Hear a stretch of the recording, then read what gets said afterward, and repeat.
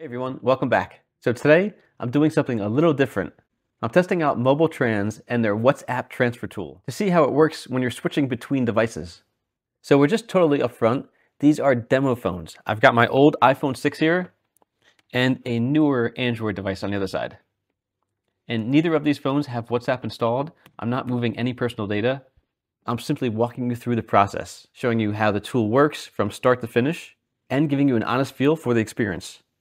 You'd be surprised how many people struggle when switching phones, especially when moving from an iPhone to Android or Android to iPhone.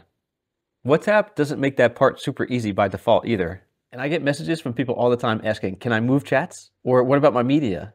Or will I lose everything else? That's where Mobile Trans comes in. It's basically a desktop app that gives you a simple step-by-step system to transfer all that WhatsApp account, content, messages, photo, video, documents over to your new phone, without having to deal with all the confusing manual steps. So let me show you what it looks like with the actual devices connected. On my computer here, I've already downloaded and opened Mobile Trans. When you launch it, the interface is super clean.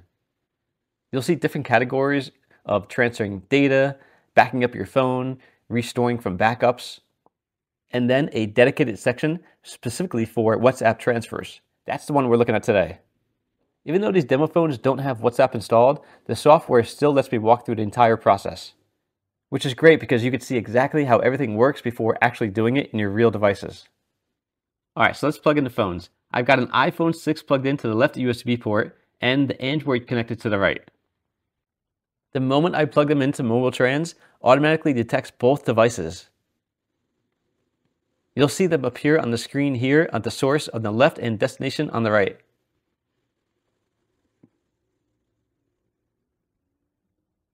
Now, normally if WhatsApp were installed on these devices, you'd see the software detecting the app data. Conversations, backups, media folders, all of that would populate right here. But again, since these are clean demo phones with no WhatsApp at all, what you're seeing is just the structure of the workflow. The phone's connected, the software recognizes them, and it sets up the transfer plan. So the next step of the software gives you the preview of what would be transferred. This is where you normally see things like chat history, photos, videos, voice notes, documents, app settings. If I had WhatsApp installed, this area would show a breakdown of all the data it's about to move. In a real scenario, you simply hit start and follow the prompts. Mobile Trans usually asks you to disable Find My iPhone or confirm a backup or log into the Android side, simply things you do anyway. Even without WhatsApp installed, you can see the guided steps pop up. The software basically tells you, this is what we would do next. Here's the device we're writing to. Here's how long this step usually takes. It's a really structured walkthrough, and that's honestly what surprised me the most. It feels like the software is holding your hand through the entire process. So again, just to repeat, nothing is being transferred here. The phones are blank. There's no WhatsApp on either of them. I'm showing you this as a demo of how Mobile Trans operates, not as a live WhatsApp migration. But the point of this still comes across. It recognizes the phones immediately. The interface lays out exactly what will happen, and the transfer process is clearly explained step by step. After walking through all of this, I could see why people are using Mobile Trans for switching phones. It's simple, it doesn't overwhelm you with confusing messages, and it works with older devices like this iPhone 6, which honestly surprised me because this thing is ancient.